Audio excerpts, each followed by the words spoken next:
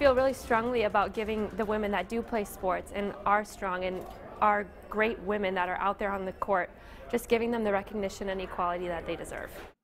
It started with a KELOLAND student, but it's got national aspirations. Good evening. It's a message that has crossed the minds of many young girls, their parents, and female athletes across KELOLAND. The desire to be treated as an equal. KELOLAND's Dan Santella is back from Augustana University with a look at what's behind the See Us movement.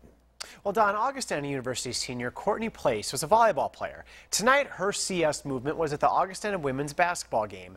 After what she experienced when she was younger, she wants to see changes.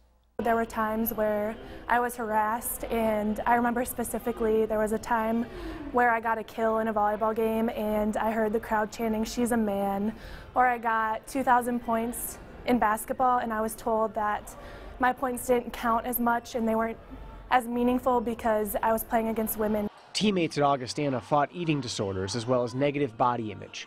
Last February, Place launched the See Us movement. It's a movement that spreads awareness about female athletes being underrepresented, sexualized, and judged on appearance rather than ability. The Augustana chapter of the Public Relations Student Society of America is working with See Us. Senior Leah Blum is president. Since we have Courtney right here on our campus, she's our age, she's working with issues that we feel really strongly about right here on our campus. Blum sees the problems too. I know here at Augie's campus we have the swim team there in swimsuits, and people will be like, "We're just come to see you in a suit," or whatever. Or volleyball even, boys will say, "We just came to see the spandex," or "watch your butt," or whatever, and that's gross. Place wants See Us to be a spark. I hope that it just spreads awareness and starts conversations that didn't happen before.